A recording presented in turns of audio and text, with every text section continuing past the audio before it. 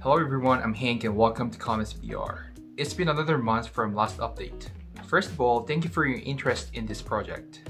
I started this channel for portfolio purpose, but now almost 100 random people subscribe my channel. Once again, I appreciate your interest and I will keep uploading the video regularly.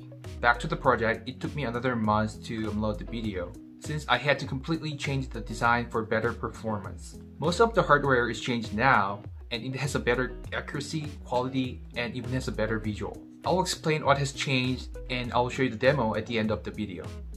I originally used Arduino Mega for this project because it has multiple analog pins. However, I realized that it is too bulky to mount on the hand and it is overkill for this project. I found out that there is another microcontroller called Teensy board. It has almost 5 times higher clock frequency, more analog pins, and it has a way smaller size than Arduino Mega. So I decided to use Teensy 3.2 board for this project.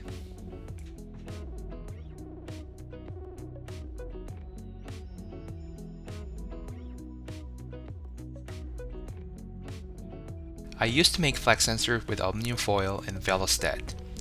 Handmade sensors have quite satisfactory accuracy and less deviation between sensors, but it has a poor durability. It broke after a week. So I decided to purchase the sensor from Adafruit. I purchased 20 sensors, 2 for each finger.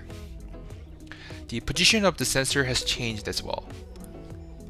Originally it was attached at the palm for the motor to be implemented. However, it impedes my hand movement. I decided to put them on the back of the hands. I fixed the flex sensor with 3D printed parts. Only the tip of the sensors are fixed so that they can slide when they're bent.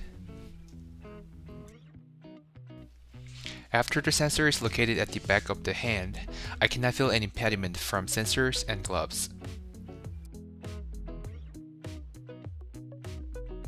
I had to print out new 3D parts for a new design of the glove.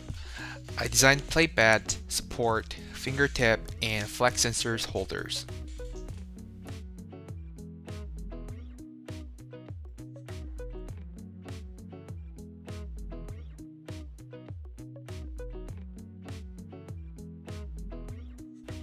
When I was using handmade flex sensors, values are changing non-linearly when the fingers are bent.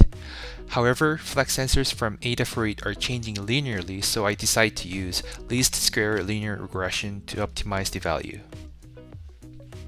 I set rough approximation for initial tangent and y-intercept for all 9 flex sensors. Once Unity runs, I designed to save 4 different positions of the fingers for the regressions. After all inputs are fed in, function generates new tangent and y-intercept for every sensor. This will adjust the deviation between sensors and it can be re-optimized when other users are using the glove. So right now it is running with a rough approximation with the tangent and intercept. And to optimize it, so let's input the 4 different angles. First one, second, third, 4, and for this joint as well. So 1, 2, 3, 4, and then if I hit this optimization function, and now it is pretty accurate, and it is pretty. There's no like a weird value here.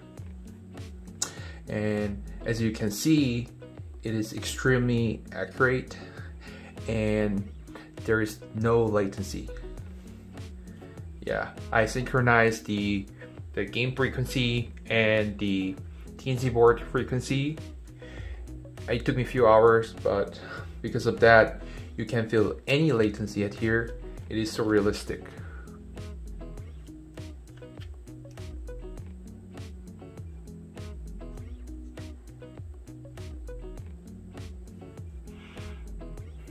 I used MPU 6050 to track 6 degrees of freedom, but I recently purchased the 2 vibe trackers for better accuracy. In the next video, I'll put them on the hand and I'll track the movement with the VR headset. I'm currently working on 2 tasks. First is mounting the motors for force feedback. They are all tested and ready to be implemented. The other task is designing the workspace in Unity. I need to make the interaction mechanism for this haptic glove, such as grabbing, touching, or throwing the objects in virtual space. I think this will be the hardest task. I'll post another video once these two tasks are done. Thank you for watching, and I will come back with a great idea.